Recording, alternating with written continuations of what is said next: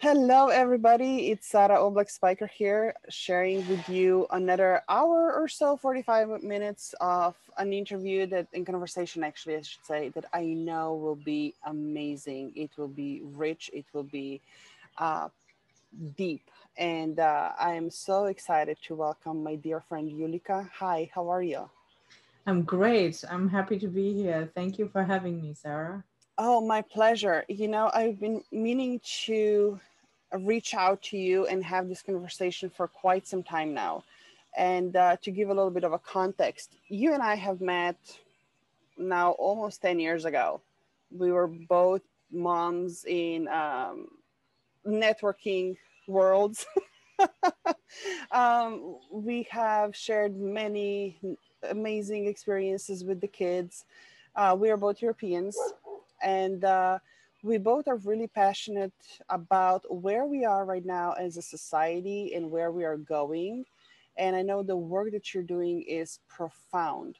So I wanted to perhaps just open this conversation by diving right in. What we're experiencing in the society, whether it's the US or pretty much worldwide, it's not from today to tomorrow. It has been bubbling to the surface for centuries. The inequality, the disparities, whether it's racial or how the wealth has been divided. Um, you are a mother also of biracial children, so this is really personal to you on so many different levels. So let's just start right there. What comes up? Where do you want to take this to? Okay, great. So thank you. I think I'm going to start kind of how I'm finding myself at this place. Um, when we met, I was working for an organization that was working towards ending gender-based violence. And in this process, we were, doing a lot of education around the power dynamics in relationships. And what I found out was that we have these expectations for, adult relationships, but not necessarily for the relationships that we have with our children. So I found that we are basically educating on how to have healthy relationships with adults, which means that we don't manipulate, we don't use tactics of power and coercion and so forth. And yet we're doing the exact same thing with our children. We are using our power over our children to get them to do what we want them to do because we're the adult and we make the decisions. And that was not an approach that I was comfortable with, and it sort of set me on a search to find out better ways. And long story short, I learned about peaceful parenting, and I realized there are whole bookshelves full of parenting books. And because I had a commute, I was able to listen to books for quite some time every day. And so really, I like to say, commuted myself into a new job. And really eventually went through some training, and to cut to the chase, became a parenting educator. And I've been working in that field for the last 5 years, and really, or taking the time before, so the last 7 to 5 years. And learned a lot, of course, and also really became aware of the fact that even with all the awesome parenting tools that I have for my children, and that we have at our disposal, and what I know about child development and positive mindsets, and having a growth mindset, etc., I realized that it's not just me, it's really how I'm made up. So my past really shows up in my conversations with my children and my confrontations with my children. The parts that I didn't have, that I really needed, that I was trying to get to my children, I couldn't provide. So I basically learned about adverse childhood experiences in the process as I was trying to better understand what was really going on. And maybe you can link some information that I'll provide for you that folks can link to. But really, what that study showed about 20 years ago is that there is a direct correlation between the amount of adversity that we experience in childhood on our long-term health and well-being. And so, and it asks specific questions that are more around family, centered around families. But when you think that through and you really try to understand why families don't have, let's say, why families experience high levels of stress, right? Then you can look at, okay, so what does the environment look like? And then you ask, why does the environment look like that? And so ultimately, it really leads us to the systemic issues that we're facing today, that we're grappling with. So this really goes back to colonialism, and the way we've shaped capitalism in a way that really requires to have this kind of multi-tier or classist system, which also is expressed in a caste system. And so that's, whether wherever we fall in that class or caste, it really still affects all of us. And so that's what brought me into community activism and organizing and so forth. So, that's how I am currently very active in efforts to build anti-racist structures in our community, through diversity committees and diversity, equity, and inclusion in our school districts, as well as in, all of the kind of pieces that come together that we live in. If you see yourself sort of the individual at the center, right? And then it really goes out in the socio-ecological way and how we're all intertwined with our families, with our communities, with the broader communities and the institutions that operate in them, our governments, and ultimately the world. And so this is very much, I've been working, and I teach about resilience and how to build resilience, and that's where it shows that it's not a do-it-yourself project, and neither is parenting. We talk about the village, but that's sort of a euphemism, right, for something that we sometimes think we have lost. But really, it's about the structures and the factors that are present in all of these different realms that support our ability to nurture resilience in the individuals, right? And otherwise, it's debilitated. And that's what has this, havoc, really wreaks havoc on our health and well-being, as we can see in the outcomes, related to the pandemic. Folks who experience the most impact are usually, people of color, Black people, Indigenous people. And so, yeah. There are so many different directions we can take this conversation, and I apologize for the noise in the background. I was listening to an interview yesterday, actually, and Dr. Michael Eric Dyson was talking about how deeply rooted the systemic racism is, that it came to the point it doesn't really matter of who the person in charge is anymore. It's going to come through anyway, and they will continuously perpetuate because there's just a lack of awareness of what does that even look like. Because I mean, one of the things that I know has been really challenging for me over the past couple of years in particular is both you and I have European background. You're from Germany, I'm from Slovenia. So in so many ways, we might not have been affected directly with what has been going on in the States. That doesn't still excuse us from participating, and just like you are doing on so many levels with the resilience building and being an educator and being a community organizer, um, from educating and really going to the roots. Because I want to ask you, actually, where is the personal responsibility on the individual level of be mindful of how you speak, be aware of your biases, Mm-hmm. and where's the layer when we enter now into the systemic um, racism, that how do we fix it? What are the steps? What is the process, and how long does it take? Right. Ha. Don't we all wish we had a pill to just say, here you go, honey, this is fixed. And, as people who are very capable, we feel oftentimes, oh, let me fix this, which is a whole other conversation that we can have. But really, so let me just say that, you know, growing up in Germany, I felt the weight of history from a very early age. And every time we left the country to go somewhere else, I felt like, oh, I can leave this behind, right? And then, you know, I came here to the United States by way of living in South Africa and in England. And luckily, I wasn't part of the so called oppressors there, right?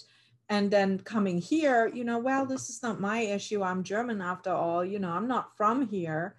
And you know, then as you pointed out, I am raising biracial children, and you know, then I began to see that, wait a minute, there's more to this. And so I dove into really understanding the history, and it became clear very quickly that the system, as you said, has been set up centuries ago in Europe. You know, and it's really has influenced and shaped every single structure that we have globally, including the structures that are basically so-called alternatives, right? So we sometimes, you know, refer to communism, but that's just still in the same conversation. It's still in the same framework. It's part of the same mechanism. So all of these structures have really been set up based on these, you know, white supremacist ideas, on, you know, trying to explain race, trying to explain, you know, difference, and giving higher levels of intelligence to, you know, the so-called superior races, etc. And so none of us can escape it. We all take responsibility in this, and we really have three choices. One is, and this is what Dr. Ibram X. Kendi talks about, you know, the one choice is we're basically racist or segregationists, right? We say, you know, no, we're different. We are assimilationists. That means we're trying to adjust to the white supremacist standards, right? So we as individuals try to achieve a certain level of accomplishments in order to be accepted into that category, right? Um, and the third one is that we have to be anti-racist. And, you know, in my view, really, there is no other choice than being anti-racist. And can we be all three of them? Sometimes we are, actually, right? Even myself, I could be, you know, anti-racist in one moment, and, you know, in a couple of hours or maybe three sentences down the line, I'm going to say something that is more assimilationist or segregationist. So it's really the individual responsibility lies in becoming aware and mindfulness and really practicing undoing our language. And it's a process of decolonizing ourselves, right? You see my pronouns here as she, they. You know, there's a while ago that I decided I am way, way more than a woman. And putting me into that box basically makes me, doesn't allow parts of me to come alive that really are alive. It has less of a sexual connotation, more than really an identity. And all of these aspects. So it's really this process of having to decolonize ourselves, undoing the language, undoing the thinking, undoing the acting, right? All of that goes together. And that's a deep process of transformation. And I see that we're really in it. I know I'm absolutely not the only one. There are so many of us who are deeply in it. You know, some of us have more words to put to it than others. But, you know, I see that the request and the desire is really everywhere.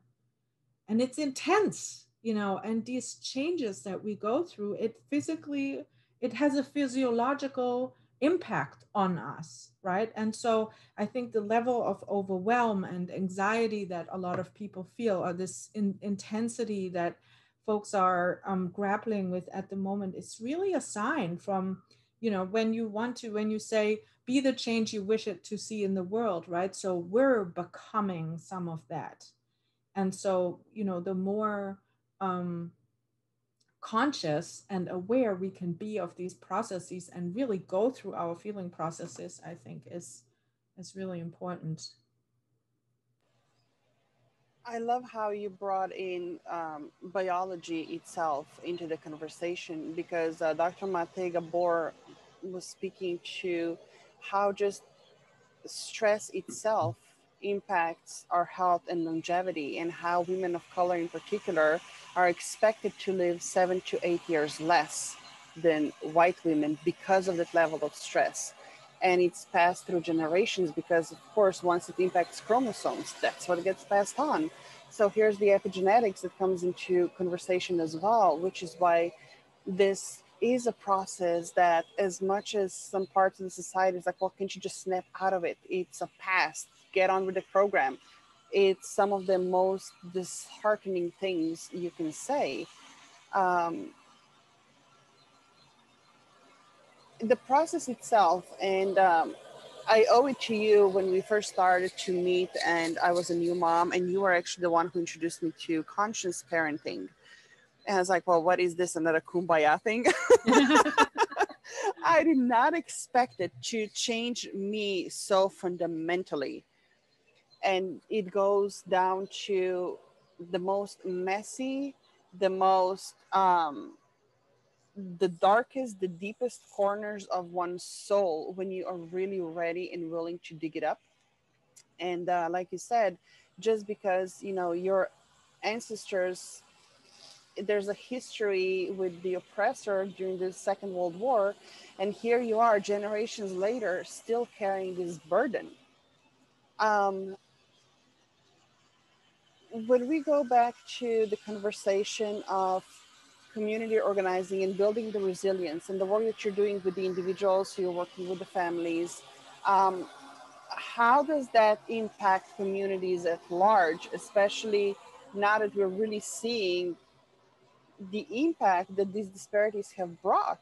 You Mm-hmm. know, how much has been, how much weight and the, how society has been dependent Yes. on the members of a community that have gone unre- I don't want to say yeah, I guess you could use the word unrecognized or underappreciated. And now that they're struggling the most, and yet when we are fighting to bring them up, to support them, we are named, oh, you're a socialist, you're a communist, get out of here. Mm-hmm. We're not giving out handouts. I mean, we can talk for another 5 days just on that particular topic. Right. Yes. Yeah. And really to say, this is this crux that we often get to. We feel like we have to lift people up or help people, as opposed to recognizing the culture, the knowledge, the wisdom, the, skills, and all of that that lies within the experiences of people who've experienced particular amounts of oppression, right? So we oftentimes think that's the idea of, basically coming to this assimilation, right? To get to a certain standard, as opposed to giving that value what is, right? And so, that doesn't mean that we shouldn't care about proper housing conditions, etc. But it really means that we need to give value to the ways people express themselves, right?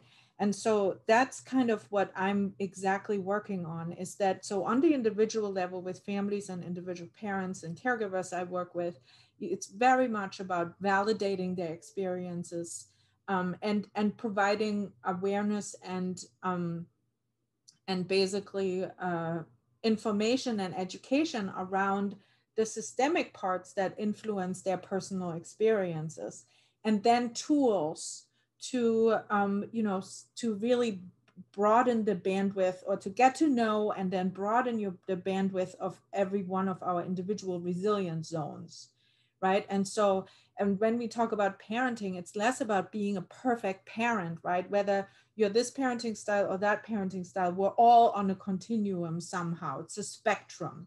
But how do we get into the spectrum where we can be in our resilience zone, which means that we can be responsive to our children's needs and really focus on developing healthy relationships with our children?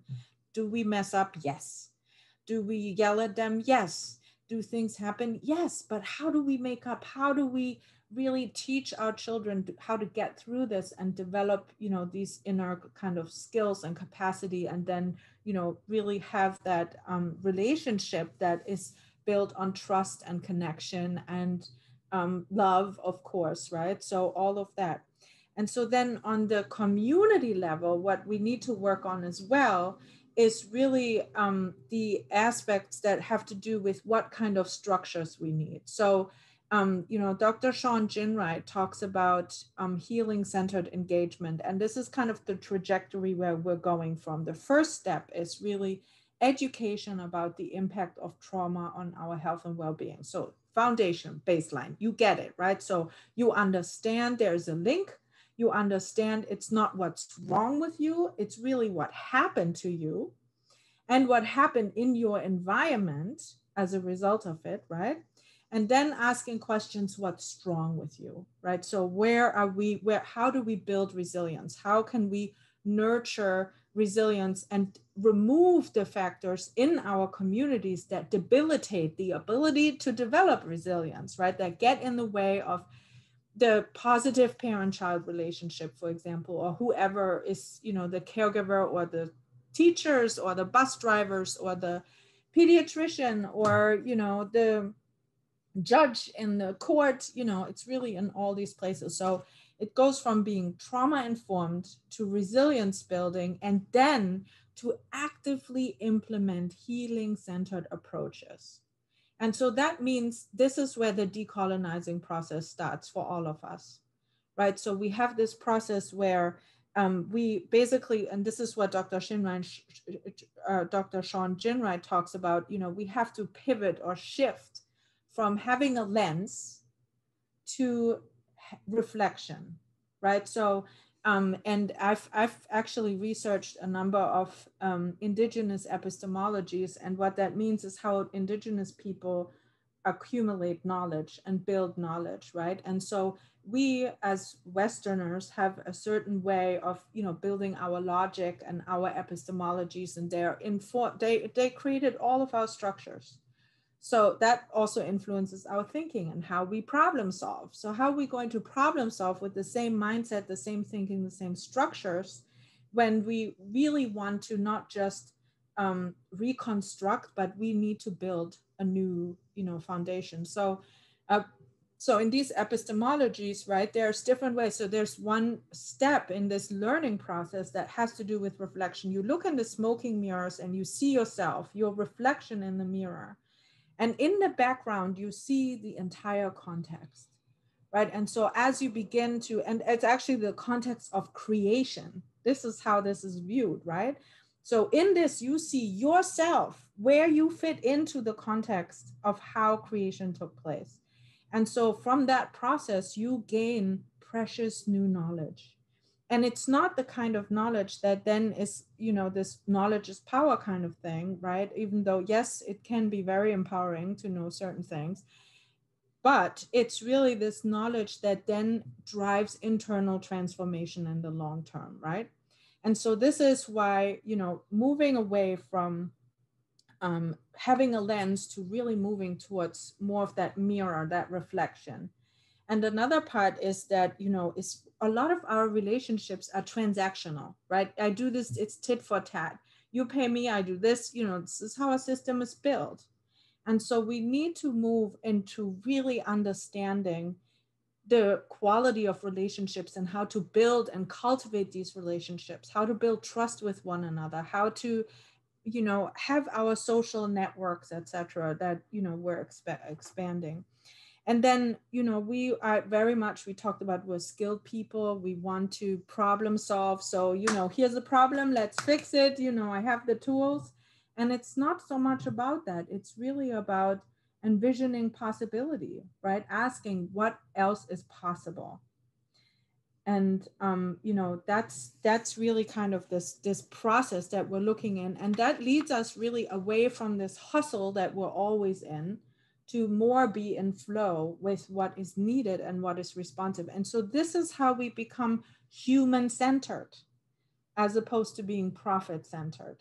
And that's then what enables and ripples out into all of these circles that I mentioned, to the individual to really be able to, reduce stress, to engage with one another, to practice anti-racism, on a daily basis, and really to begin to, because the human is centered, right? So that's what it is. And that's where healing can take place. And that's how we also, center the experiences that we've had as an experience, but also as a potential for transformation.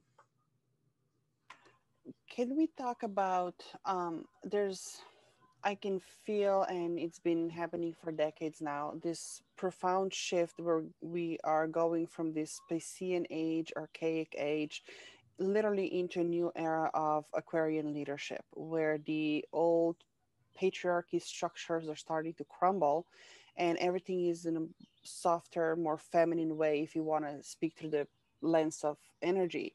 But how do we speak in a language of money and profits, and in a language of how is it going to financially benefit a society? Because some in power would still argue that there's nothing wrong, because the only thing they're looking is P&L statements for themselves. And the big pharma and the food industry are some of the biggest offenders who are holding the reins so tightly because it benefits them. So how can we unravel that from the inside out, from the um, bottom up, so to speak? Yeah. How do we get them on our side so it doesn't just become a conversation around the consciousness and what is the right thing to do, but it actually speaks to them in a language that they will understand? Mm-hmm. Yeah, so I think, first of all, in terms of gender and moving towards, a different approach, I think that is another expression of the limitations that were put on us by even giving us gender, right? And so it's really this decolonizing process also potentially takes away these, by, I mean, yes, in nature you have gender to some degree, and that's how we procreate, and we can leave it at that. But in terms of the qualities that come along with that, I think there are a lot more qualities in all of us that are non-gendered, or parts of all genders. So the conversation, I think, really is has to keep in mind, how we are or what we're doing to keep us in the frameworks that we have created, right? And then in terms of, really getting to this transformation on, an economic level, honestly, I think we have very little time left. We have about one chance left, if that. And that chance really means that we have to understand where capitalism leads and how it really destroys us. I am not saying I'm a communist. I'm not. I am not offering that, because that's the same model. I think really where we need to move towards is a human and planet or earth centered engagement with one another and the earth. And that is our last chance. Um, I don't know that we actually can make it because, as you say, these forces, the self interests that are there, are so very strong. They're, carefully crafted over such a long time, and everyone is kind of in this mill that replicates it automatically, whether they want it or not. And so it really takes that becoming conscious and aware and making the decision as a result of it to say, I no longer want to participate. And, here I'm sitting and I am, sipping my coffee from, I don't know, Ecuador maybe, or was it from Honduras? Did I look for the fair trade label? Yes. But, I mean, this is just to calm my conscience. The fact of the matter is that I am still, whether I want it or not, participating in the system that sort of really leads to the, I think, ultimately the potential for our own destruction. So the only way out I see is through transformation that starts with the individual, and that then has to become really contagious and take over. And I mean, I am happy to say that I think there is a sufficient, number of efforts that really um, work towards that, but it's still, who knows where we're going to go. So I've just definitely become a little bit disillusioned, but I do still have hope as well. Yeah. And the hope is just about the only thing we can retain in any time. But it's, I think as parents, it really hits us on a whole different level when we look around. It's like, what am I leaving behind for my child? And I want to talk to you about, if we shift conversation just slightly, um, the work that we were talking about is what you do professionally. It's what you're passionate about. I think it would be fair to say it's your life's work. Um, what are the conversations you're having with your children to perhaps explain to them in some ways they are experiencing on their own all these heart wrenching things that many of us can't even identify with? And I'm going to be really brutally honest. I can't potentially say that I understand how it feels to be a person of color, that I understand how it feels to be a woman of color in this society, in this age. But how do you have conversations with them that empowers them, that gives them the tools that they will need, that acknowledges their experiences, and that also brings them on board so they continue this fight, they continue this legacy that you are building? Yeah, so those are deep questions, and there's no easy answer to it. And I am just also, trying. I don't have recipes in that sense. I can share what I'm trying, and that is sort of, I've had very frank conversations about frank in terms of, obviously age appropriate conversations with my children around what goes on in the world. And in terms of, or asking them questions that stimulate their critical thinking, right? So I'm trying to be cautious not to tell them all the things they should think, because that's so very easy to do. I am really trying for them to ask them questions about how does that feel when you see something like that? What does that tell you about friendship? How do you experience this, and ask them questions to really become, to first of all broaden their own emotional vocabulary so that they can express themselves, but then really to be able to identify those. And yes, you get a lot of, oh, I don't know, you know but it's not about having these conversations all the time. It's an ongoing dialogue that we have on all these topics, right?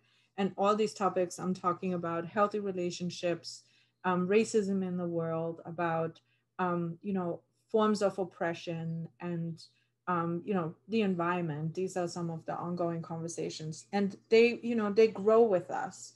So I'm very impressed with their vocabulary, not just my children's vocabulary, but just the Gen Z, right? They're so, I mean, with it.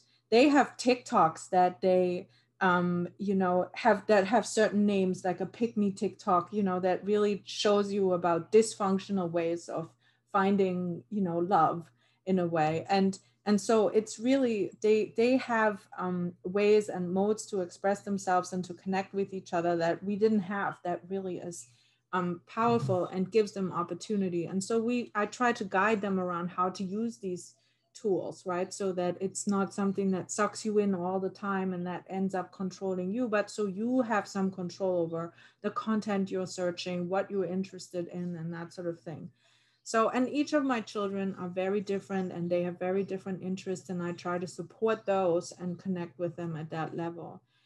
Raising biracial children has definitely opened my eyes to the forms of discrimination that they're facing, and it's unimaginable, I think, for a lot of white folks to see what they really go through, because so many of us say we're colorblind, or, oh, well, this was in the past, and where my children are growing up in a predominantly white school district, they have definitely all experienced different forms of discrimination, racism, and comments. And, from my oldest, who's 16, it's like, for example, around dating, right? So many people are dating, and somehow she's always the best friend. So there's a lot of really painful experiences, or as a painful awakening to the injustices in our world. And witnessing that has been one of the most difficult parts about parenting in general. I think, you when children wake up to the world in general, but for them to see up to see how they are becoming aware of what the world values and what it doesn't. So my work is very much around strengthening their own self-esteem and knowing that these things exist in the world. It has nothing to do with you and who you inherently are, and how you're valued. And so I see them standing up for themselves in awesome ways. I also see my oldest in particular getting exhausted educating her friends around issues, and also taking a back seat and saying, I'm not talking to you about it. Go read somewhere else. It's not my job. Exactly, And and that's the thing. We are putting so much pressure and so much responsibility on them to educate us when it's our own. Be resourceful, go out there, ask questions, read books. It's all out there. Don't put even more burden on somebody who already is traumatized. right, absolutely. And so the thing too is that, their father has been more of an assimilationist in the way that he's pursued to achieve the certain values that, society has put on us. So his own connection to his culture and his background is not as valuable to him, which is why he hasn't brought a lot of that to our children. And I think, that's part of where I feel too I lack in really teaching my children Black excellence, right? So how really to feel the connection to the culture and the traditions and the values and everything that comes from, the cultures that they come from. And this is one of the things I've had plenty of conversations recently with friends who are from, different parts of the world, specific, mostly Black friends, um, around exactly that, right? How can we get our kids together so they feel strengthened, they see themselves, and they really are connected to that sense of, Black excellence. Um, and I have to say that social media has been an awesome tool because my daughters have been able to follow people who have exactly their hair texture and what to do with it, who talk about the funny things in their families when they have parents from different cultural backgrounds and the things they say, and sort of this living in between spaces and what that means. And that's been hugely valuable. And I really think that, no matter where your children are from or what their background is, but validating their experiences and not saying, it's not such a big deal, or, we don't talk about that, that's what destroys, their trust in the world and in themselves, because what they perceive, it may be completely or sometimes far from reality, right? Or from what most of us experience as reality, but that's their experience.